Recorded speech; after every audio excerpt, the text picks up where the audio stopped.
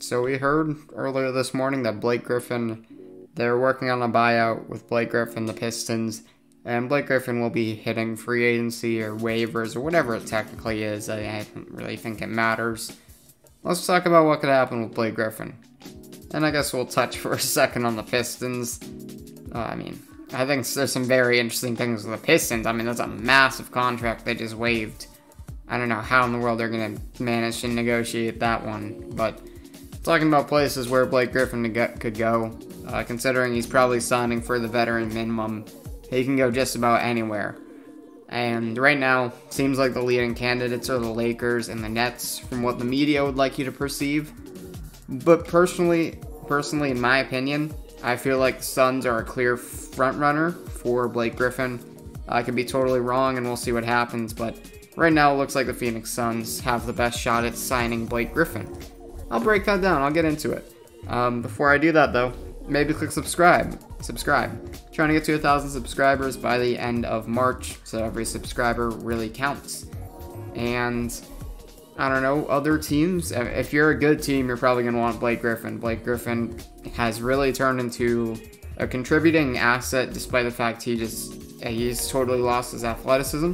He's still able to hit the three ball. He's able to ball handle to an extent. Still somewhat of a threat in the post. Still can pass the ball. He's got a bunch of unique skills for his size, and I think he's a he's a unique weapon, pretty much. You just plug him in. I don't know if he's particularly going to be the best player on the defensive end, but that offensive capability is really interesting. It can fit on any team that's trying to win. Sixers, Bucks, I already talked about the Nets, even the Celtics, the Knicks. If you're trying to win games, I think Blake Griffin, maybe he's not the guy who's at the forefront, but if he's playing on your bench and he's playing like 18 to 20 minutes a game, then you're getting a good contribution out of him. I was just naming Eastern Conference teams. I think legitimately anyone in the West would also be interested in Blake Griffin. Lakers is going to be the main one you hear a lot. I don't know about the Jazz. I don't really know if he fits the mold. I don't think the Clippers. I do have Clippers in the thumbnail. I realize I do have that. I think it's kind of low debate. I don't have any other way to say it. I feel like Blake Griffin thinks that the Clippers betrayed him by trading him away, and he thinks that the Clippers he doesn't owe anything to the Clippers, so I really don't see a reason for him to return. I do think there's a player he thinks he owes something to, and that's Chris Paul of the Phoenix Suns, and that's kind of why I think he's going to join the Suns. Look at what the Suns are doing. They're currently sitting in second in the Western Conference. I don't want to predict the future, but they're going to be 24-11 after this win tonight against the Warriors, and this team's just doing insanely well. They're the second best team in the NBA. Blake Griffin is really great friends with Chris Paul, and we know that teams are liking the Suns, and they're seeing what the Suns are doing. They want to be a part of it. Players are interested in the Suns, not teams. And they're kind of like, this is pretty nice. This is interesting. This is going on.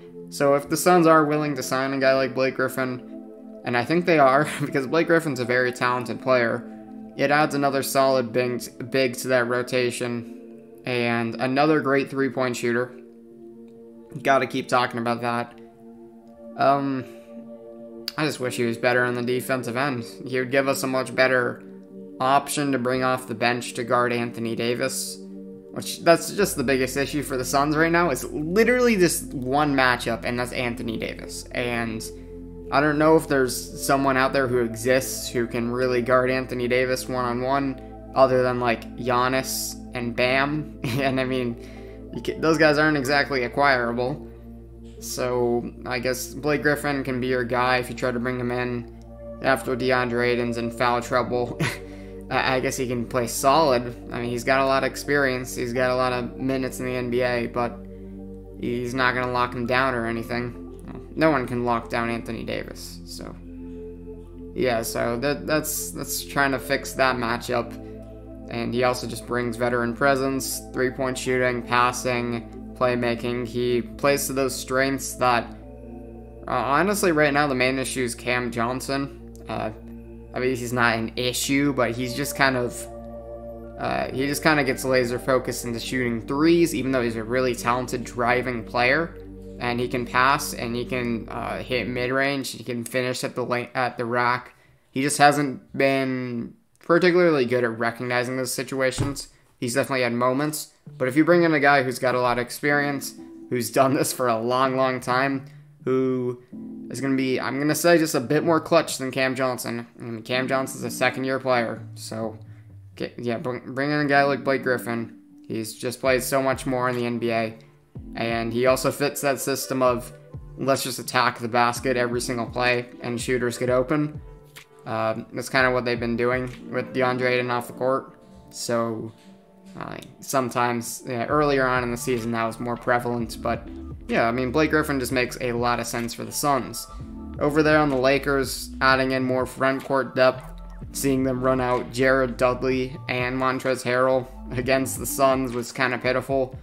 And I mean, obviously that was a product of situation. Kyle Kuzma out, Marc Gasol out. But I think they could use a player like Blake Griffin. And yeah, I mean, he'd be a great weapon for them as well. Honestly, it feels like you're more benefiting on the fact that the Suns don't get him than actually having the value of Blake Griffin. But yeah, Blake Griffin, same things I've said. He can shoot threes, can pass that ball, can drive. It adds another offensive weapon to a Lakers team that's kind of struggling on the offensive end. I don't want to say like Talen Horton-Tucker is a bad player, because you've heard me say multiple times that Talen Horton-Tucker is a great player. I think Talen Horton-Tucker, once again, second-year player with a bunch of inexperience. He's a really dynamic player, but you bring in a solid guy like Blake Griffin, who's just going to hit his threes and drive to the rack when needed, get a few good possessions in the post. That's a game changer for the Lakers, who I know, once again, this is not going to happen every night, where they're having those offensive issues. And once you get those players back, like Kyle Kuzma, like Anthony Davis, they're going to be a better offensive team.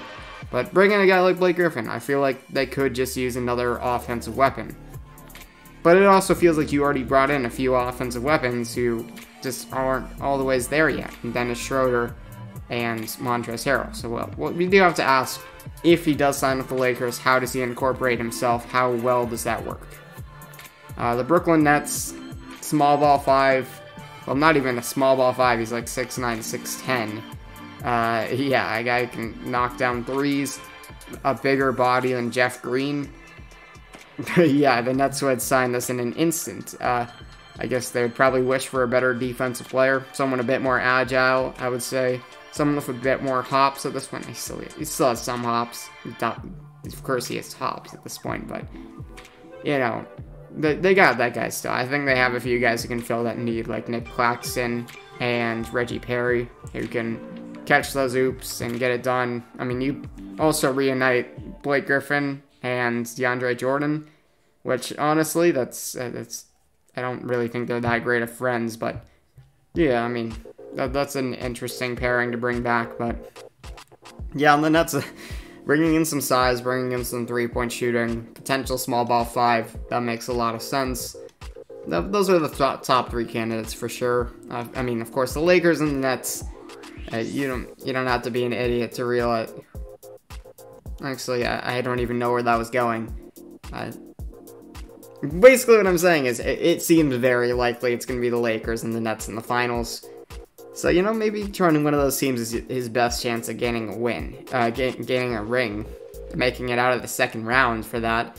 And, yeah, Lakers and Nets. I do love my Suns, but come on. It's the Lakers, it's the Nets. And, yeah. That's going to be it for this video. Thanks for watching. Maybe click like, maybe click subscribe, maybe leave a comment. I don't know. Anyways, I will see you in the next one. Goodbye.